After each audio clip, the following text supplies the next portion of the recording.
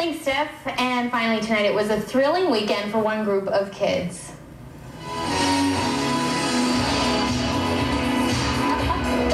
Halloween arrived a little early at Arts North in Sudbury yesterday, and today kids from ages 5 to 14 had a chance to get spooky on the dance floor. The kids we talked to say the highlight was this little number right here. Of course, they were dancing to the most loved Halloween anthem, Michael Jackson's Thriller.